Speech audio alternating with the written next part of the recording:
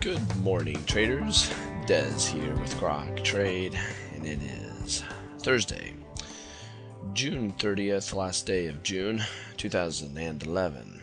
And thank you, Miguel, for coming in and helping me out. This is quite early. I'm doing this before 7 a.m. Eastern Standard Time. I have a business meeting this morning.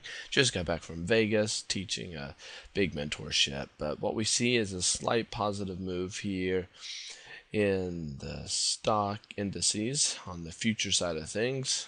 And with that, we're looking at the 60-minute chart, and wow, what a fantastic run we've had here. Higher swing low, come up, up, up, up, up. We pull back into a triangle. You can see the triangle right there. Triangle, boom, breaks out, out, out, out. Choppy, choppy, choppy, choppy rise. So we are staying above the 20-period moving average. All is well, as long as we can stay in this uptrend.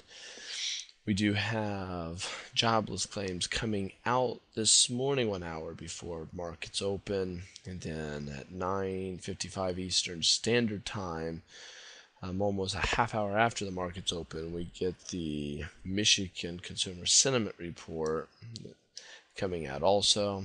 And then we also have manufacturing coming out tomorrow. That could be a big report. So let's see what those things bring us. Anyway, what we have here to the resistance side of things are as such.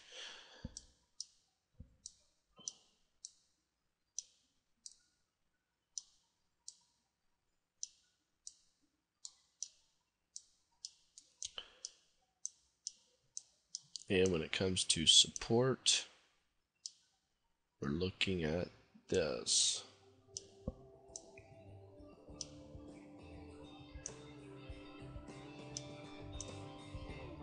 All right, there you have it. Talk to you tomorrow or later today. Take care.